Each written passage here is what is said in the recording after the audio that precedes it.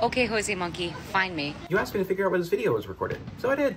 Hi, I'm Jose Monkey, and I find people who ask to be found. This person sent me a video of some fireworks that happened not long ago and asked me to tell them where it happened. By the way, this person said they wanted me to do this for their birthday, so Con, I don't know if this person's on your list, but there's a good clue here if you need it. So what can we see? The first thing I noticed is that there is a TD Bank across the street. This told me right away that it was going to be on the East Coast. Also, this person's way of speaking immediately made me think it was probably somewhere in the Northeast. I've been dying to make one of these. I want you to do this for my birthday. Hang on. I'm going to show you the fireworks. The person is standing in front of a building which looks like it could be another bank, but it also could be like a library or something else, so I wasn't really sure. We could also see this red awning on a storefront that was kind of behind the TD Bank, but I wasn't really sure what it was.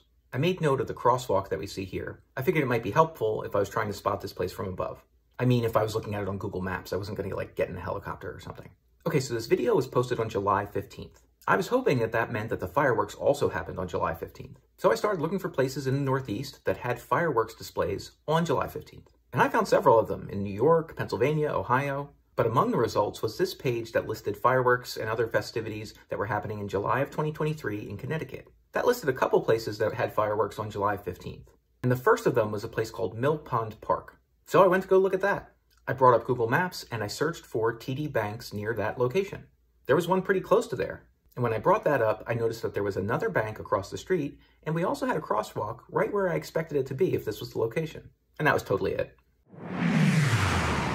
You were standing in front of Webster Bank, facing west, watching the fireworks over Mill Pond Park in Newington, Connecticut.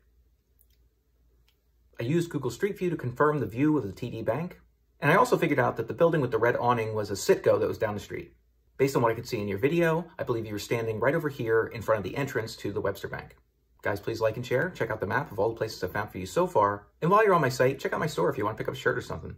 And if anybody else wants me to find them, record a video where you say, "Find me, Jose Monkey," or something like that on camera, or hold up a sign that says something similar. And don't forget to tag me in a comment on that video.